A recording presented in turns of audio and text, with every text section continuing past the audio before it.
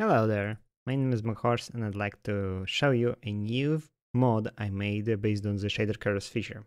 So basically, as you can see, we have some shader enabled here. I think it's called Solos shaders. And usually whenever you want to change like some settings, you will have to go to shader packs and then carefully change the, settings, and then let's say you want to change them and then you have to apply, and it takes time to recompile and that until you're satisfied.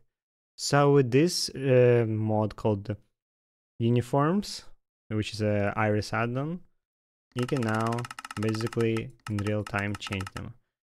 Whenever I drag, it doesn't change automatically, but as you can see, once I release, it changes.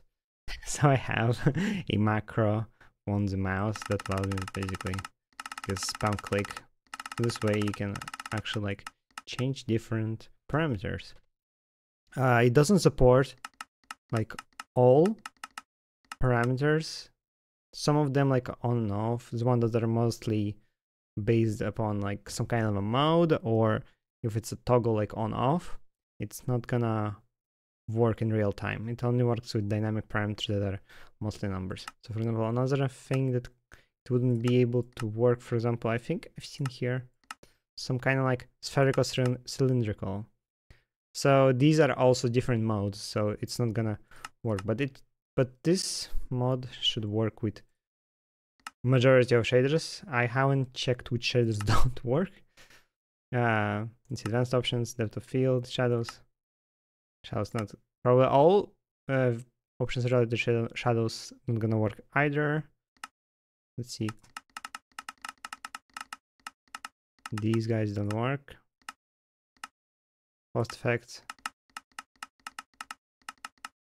some features are not working. For example, not, as you can see, these change because they're dynamic, but some don't, because for example, sun angle is for sure, I know it's basically hard coded in this way. It doesn't work automatically. So fog, you can see fog changes, light, but I think it's better to use with shader packs like BSL, because they have a lot of options that allow you to change the lighting. So let's say on shadows, I think it's color, yeah. So this way you don't have to reload the shade pack every time if you'd like to change and see what colors do you like. You can just do it this way.